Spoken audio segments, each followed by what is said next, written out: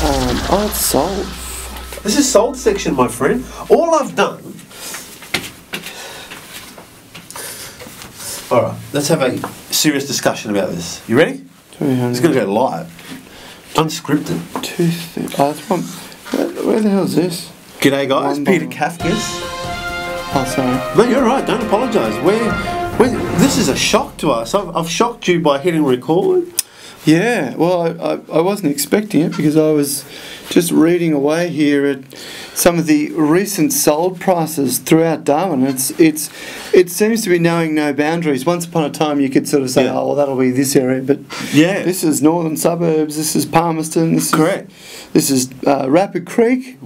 Guys, I hit record because we want to have a chat about something that we've come up with by looking at the most recent sale prices in the Northern Territory. We just want to educate you guys out there as to what's really happening in the Darwin marketplace. So let me put it straight without sugarcoating it.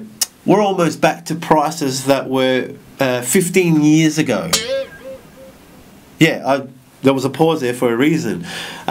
Pete, just show people what I've showed you. What we've done here is we've gone to realestate.com.au. We've hit in the sold section, not for sale, not for rent, and yeah. Oh, sorry, I'll unlock that. See that? It even gets locked. And we'll put Darwin Greater Region and hit sold section of the most recent sales in the Darwin Greater Region. But here's the kicker. I've put from the maximum price of $300,000. Now, if you would like to do that, do it. Please do it. And Pete will talk about some of the findings. Don't sugarcoat it. Yeah, so look, I'm scrolling through these, and the first couple I thought, he's set me up here because he's just got some shock ones. But I'm looking at just, I'd say at least 10, 15, 20 properties that have gone for under 300,000, which you just didn't see houses for under 300,000, even in some of, I'll call them the less desirable areas. I'm not saying that because people don't want to live there, but they're the cheaper areas traditionally. And you've got, look, there's a 3-bedroom house here that's sold in Mille Lacs for $280,000. But what date, Pete? That was in December, so we're talking just a couple of months ago. Right. There's a 2-bedroom house here in Malden for $275,000. Yeah. That was last month. Yep. As I scroll through, there's another one I saw here before in Karama, a 3-bedroom house sold in the middle of December for $269,000. It's not a shock to me in terms of, because I'm unaware of it, but you're right, it's 15 years ago. Yeah. Check this one out. A 3-bedroom, 2-bathroom. I know this one. Now, I won't call it recently renovated, but it's not the sort of home that comes to mind when I hear about these prices. Yeah. 16th of December, $240,000. That's got 2 bathrooms. 2 bathrooms and 3 bedrooms. So less than 3 months ago, somebody's picked up literally a bargain for $240,000. Yep.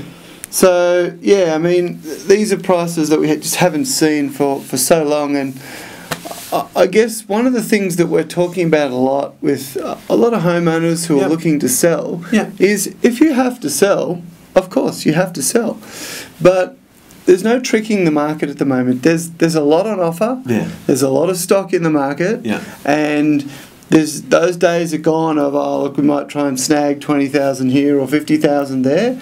You need to be well and truly in the game, and often just below the game, to get that interest that you're looking for if you have to sell. Absolutely. Guys, we just thought we'd let you know about some recent sales figures. Well, look, we know they're there. We at iProperty NT will always work hard for our vendors to get you the maximum possible price. We feel that in some cases, some of these properties, if you want to look at land value alone, it's almost under just land value. So they've taken no account into the pricing of the property. Yeah, the building itself. Yeah. Which, in a tough market, it's not unprecedented. Sure. But there was a time there when there was a big pitch on by government. I would have to say real estate agents are part of that problem. Absolutely. Where there was this fallacy that was sold to everyone, oh, your house will always, appreciate in price and you can't go wrong with property.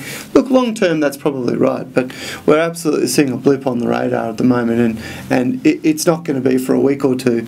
So if you're in the market and you have to sell, then by all means contact us and we'll give you the honest appraisal where things are at. Yeah, we definitely won't suggest an auction. We feel that is causing some of these prices. So let's put a price on it. Let's put a realistic price on it and let the market negotiate. Absolutely, and we'll present the property marketing-wise in the best possible light that it can be. Absolutely. I'm Peter Kafkas. And I'm Peter Gowers for iProperty NT.